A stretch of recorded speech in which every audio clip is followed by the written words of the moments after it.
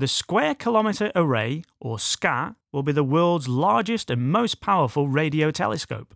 Construction will start in 2018, and from 2020 onwards, SKA will produce images from the time when stars and galaxies were formed.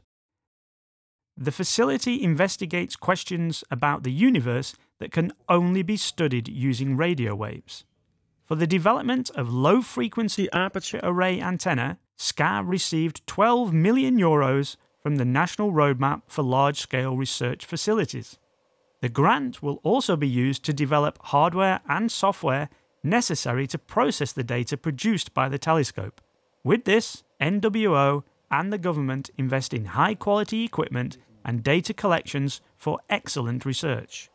SKA will be able to detect gravitational waves directly through the observations of pulsars. That would allow further testing of Einstein's theory of general relativity. The flexibility of the telescope will enable observations of brief and explosive phenomena, which will provide a new window on the changing universe.